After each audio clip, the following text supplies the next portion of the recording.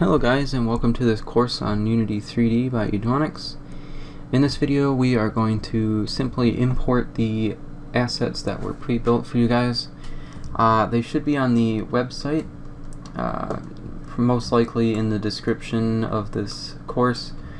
I've already downloaded them and it should look something similar to this. So let's go ahead and make a Unity project before we import them. So you're going to go ahead and open Unity, and then you're going to click the New button, and we're going to turn off Analytics. So yours is probably turned on by default. I'm just going to turn it off.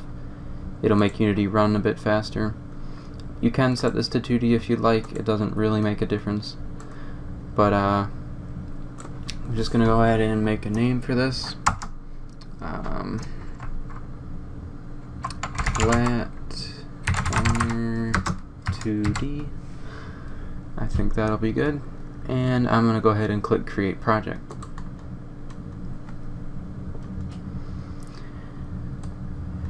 And I'm going to put this over here so we can see it.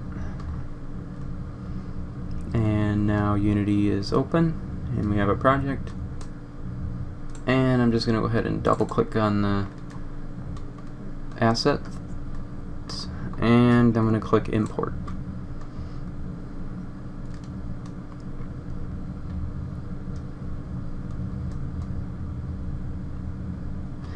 And that is it for this video. So this is a pretty short video, but there, now you guys have all the assets imported, and we can head over to the next video. Alright, hello guys, and welcome to the next video. And in this video we're going to be setting up all the assets that we just imported into the project. So you can see the folder that I have here with all of our assets. We're going to start out with the non-moving sprites because they're simpler, and let's just do one of them at a time so that I can do it a few times so you can remember it. So right now this texture type is at default. It may be different for you, but either or, you're going to go ahead and set it to Sprite 2D and UI. And it's going to be single mode because this is one image, it's not multiple images. And in advanced we're going to uncheck transparency on this object. It's not a transparent object. And if you leave this it won't make a difference, but I'm just going to turn it off. And filter mode we're going to do to point, and wrap mode is, you can leave it at clamp. If it's not set to clamp, you can set it to clamp. Alright, so then you're going to go ahead and click apply. And we're going to select all the other objects here that do not have any see-through parts, like this oil barrel here. You can tell there's a little bit of transparency on it. And this spike here, it has a lot of transparency on it. So I'm going to select all the blocks that don't have transparency, and then I'm going to do the same settings as I did before, Sprite 2D and UI, and uncheck alpha transparency, and I'm going to set the filter mode to point no filter. And we can go ahead and click apply. And now I'm going to select the transparent ones, and I'm going to set them basically the same, 2D and UI, and I'm going to leave transparency on because they do have transparency, and I'm going to select point no filter, and I'm going to click apply.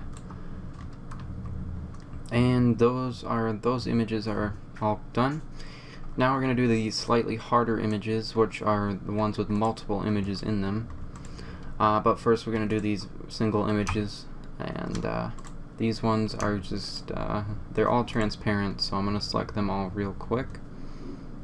The gear, I think I'm going to remove this before you guys get it, so don't worry about that gear. The arm, and might as well just do the cardboard. And we're going to do Sprite 2D and UI. We're going to do point no filter. We're going to clamp it. And we're going to leave transparency on even though the cardboard box isn't transparent. That part is not insanely crucial, so don't worry about it too much. but I'm just going to go ahead and click apply now.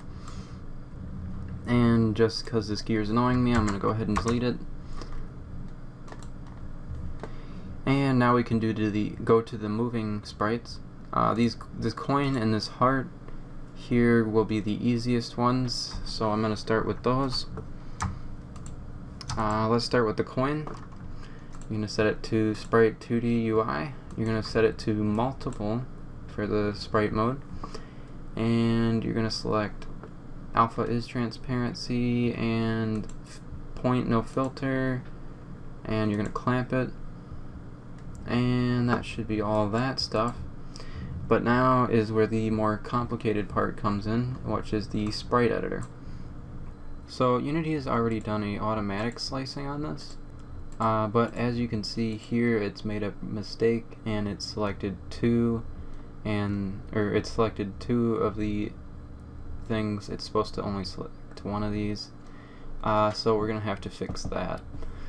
And how we're gonna do that is we're going to go ahead and we're going to drag this one onto here, this one onto here, and this one onto here. And then let's go ahead and make these slightly smaller so that we can have enough room for the last one. Just kind of drag them until they're at the edges of the pixels, like so. Fix this one. There we go. And then I'm going to go ahead and drag a little box around this guy here, and that is all you need to do, and that should fix our problem here. And I'm just going to go ahead and rescale these to make sure they're proper size, otherwise the animation will look a little bit weird. I'll go into more explaining on that when we get to the character, which is a little bit harder to set up. So this should be all done here, so you can go ahead and click the apply button, and we can go to the next object, which is the heart.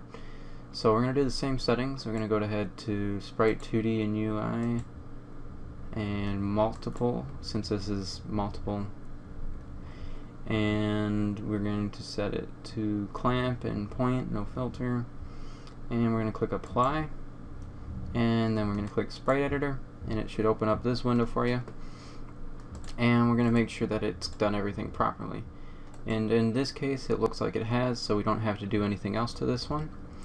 So we can go to the next one, which is the idling. Okay, you gotta click apply first, and we're going to do the same settings for this one. Sprite 2D multiple, clamp and point no filter, click apply.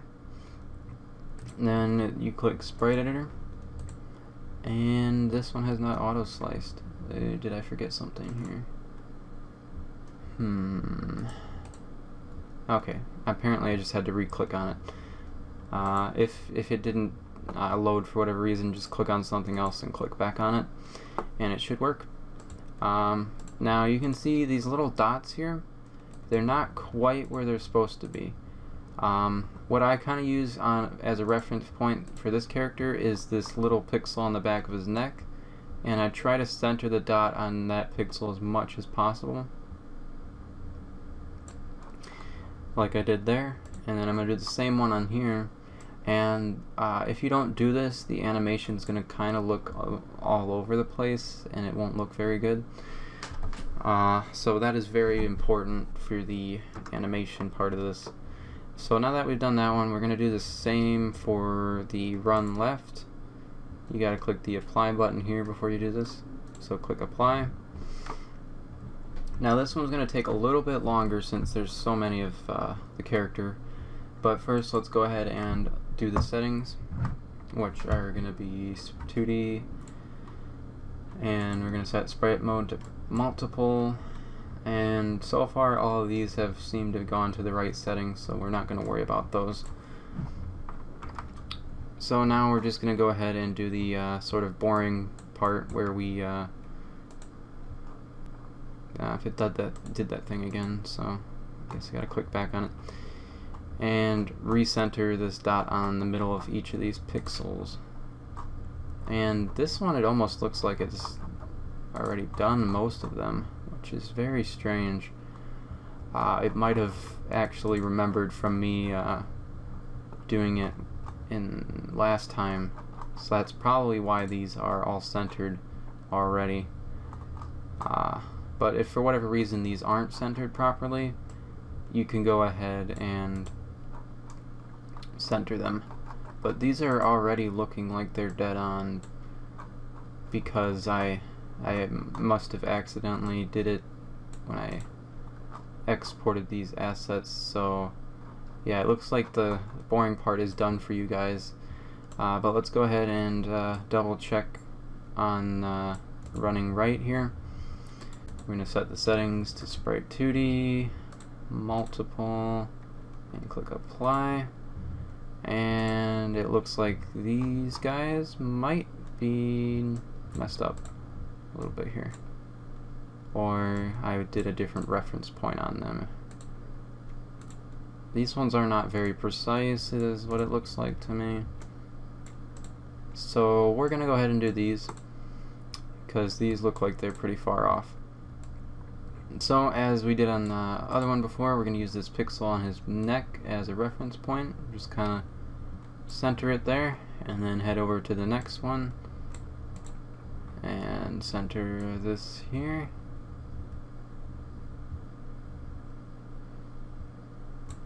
Yeah, sorry, it's a little bit small and hard to do. There we go. Next one.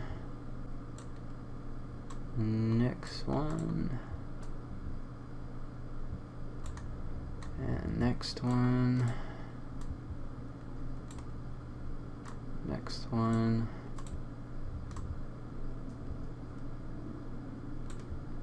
next one.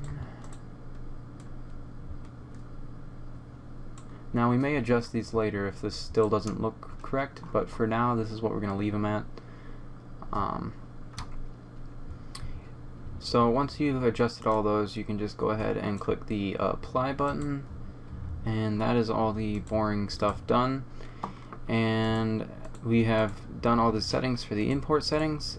So in the next video we're actually going to start setting up a scene and setting up the player movement. So that'll be fun. But that's the end of this video, so I'll see you guys in the next video.